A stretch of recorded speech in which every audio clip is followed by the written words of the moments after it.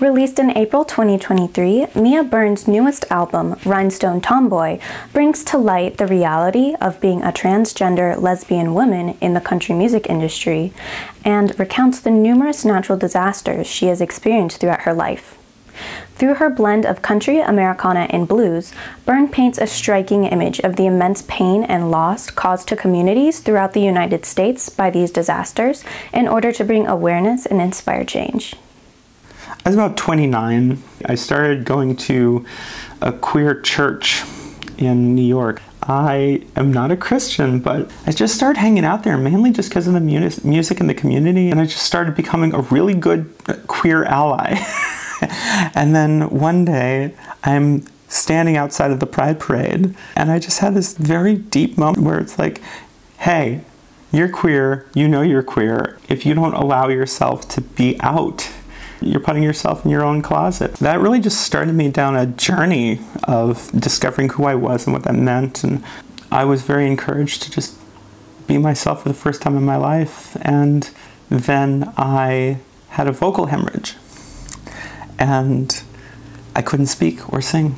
And I had to have vocal surgery, and it was unknown whether I'd be able to speak or sing ever again in my life. Right around that time, I had all this time for quiet reflection. Something in my brain just went, you know you're trans. And I saw myself transitioned on stage at the Ryman Auditorium in Nashville, Tennessee, all dolled up. And I just burst into tears, and I was like, I know, okay, I get it. This is what I'm supposed to do. I'm supposed to transition and just be this person. I feel that we as musicians, as artists, as writers, we have one foot in the divine because we have to. We're stepping in between. I feel that one of my jobs as an artist is to call to action. It's about showing and illustrating a story. That's the artist's motivation. In the folk music tradition, I'm trying to tell stories of the folks who are traditionally denied voices, marginalized people, working people. I'm trying to tell the stories that are underneath the ground.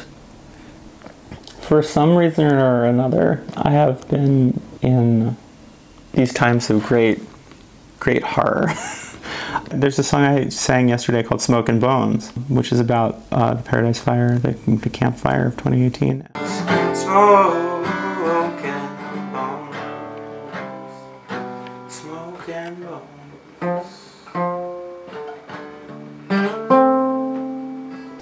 The ash in the air, and like the feeling of the air that you're breathing is like there are particles of death there as it was. These are some of the stories that I think are necessary to tell. I can only write what I know and what I see.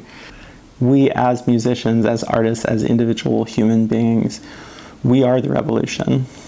This isn't a movie. We don't get any do-overs. This is real life, and everything's at stake right now.